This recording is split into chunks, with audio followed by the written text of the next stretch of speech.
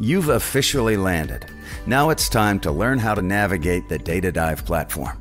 The top header in the left-hand navigation of DataDive will always state the year the dataset was published, followed by the name of the dataset, along with the fiscal or dataset year.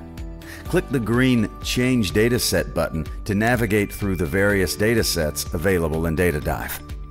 The provider compensation data sets compensation and productivity data related to physicians and advanced providers. If the submitting practice's majority owner is a university or their organization type is a medical school or university hospital, their data is reported in the academic compensation dataset. All non-academic providers are reported in the provider compensation dataset.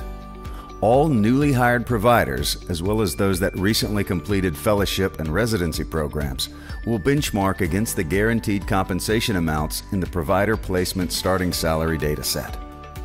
Providers who received payment for on-call or medical directorship duties can benchmark against those annual, weekly, or daily stipend amounts in their respective datasets.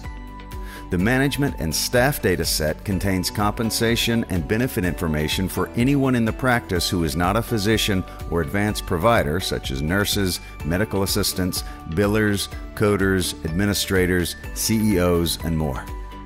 The cost and revenue datasets reports revenue cycle benchmarks at the practice level, including counts receivable collection buckets, total medical revenue, net income, operating cost, staffing ratios, and more. The Practice Operations dataset reports benchmarks relating to the overall functions of a practice. This includes hours of operation, appointment availability, no-show rates, call volumes, wait times, turnover rates, and so much more. The Procedural Profile dataset provides benchmarks on CPT coding data by specialty.